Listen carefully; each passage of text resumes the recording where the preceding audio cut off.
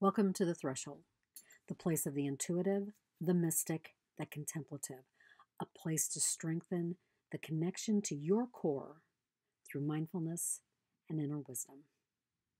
I don't know if you've noticed, but there's a chill in the air.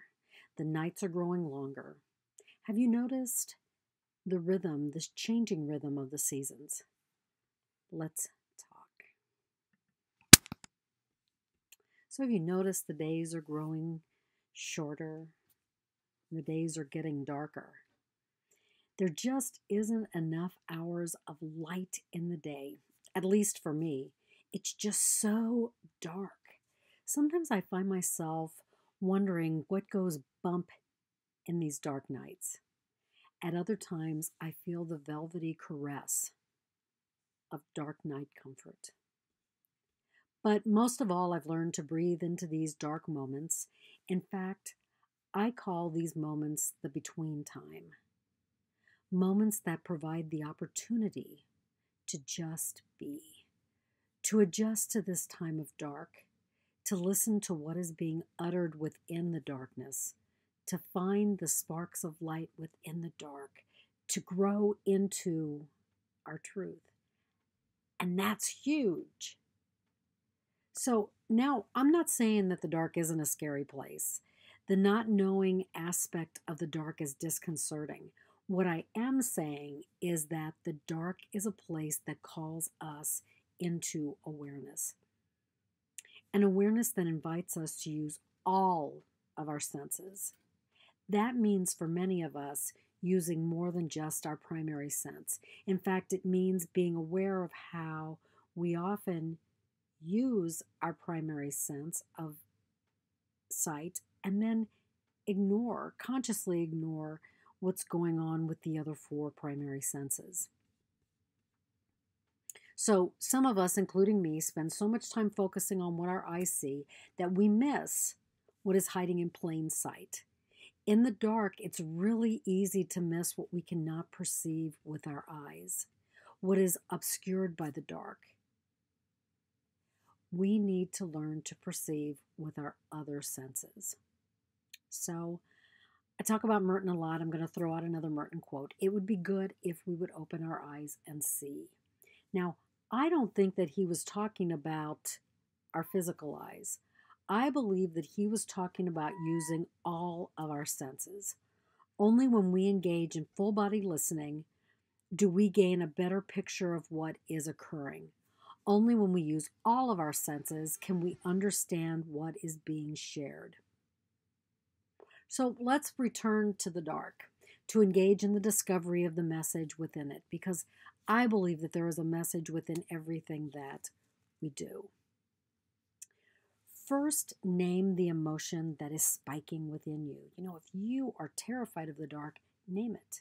If you feel the gentle caress of the dark, name it. If you feel somewhere in between, name it. If you can, resist the urge to react to whatever you are feeling. Resist the urge to turn on the light. Really breathe into the dark. And using all of your senses, notice what you're picking up. And this noticing happens without expectation.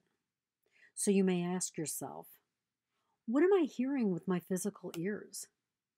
Or what am I hearing non-physically? What is my mind saying?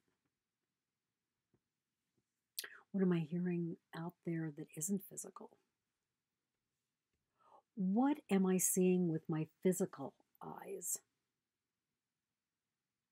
And then you might want to close your eyes and say, what am I perceiving with the eyes of my soul and my heart?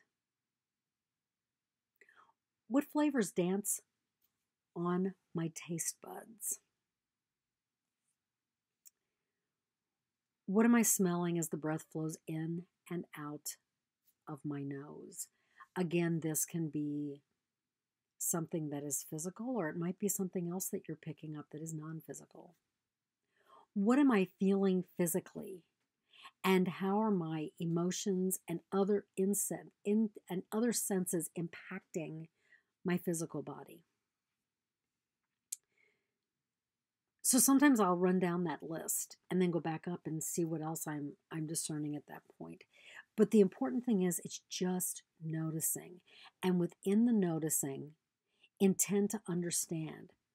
You may receive a word, a phrase, an image. It could be something totally different than that. It's just be open to the wonder of receiving.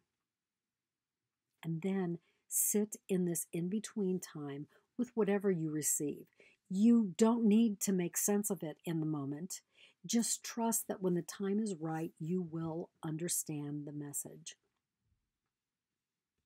Now, I'm going to say that while the dark can be a scary place, it's also a place where we meet our true self. Within the dark, whispers of intuition surround us. The whispers pick us up, lift us into the sky of our soul, where we catch the thermal and fly into who we are.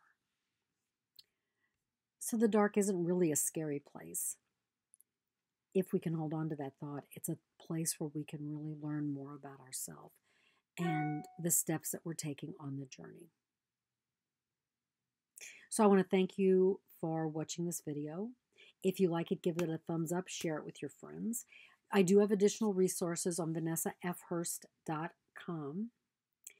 If you're looking for a way to learn how to navigate the dark, as a contemplative coach, I would love to help you learn to create strategies using mindfulness practices and intuitive techniques. We will strengthen the core strengthen the connection to your core.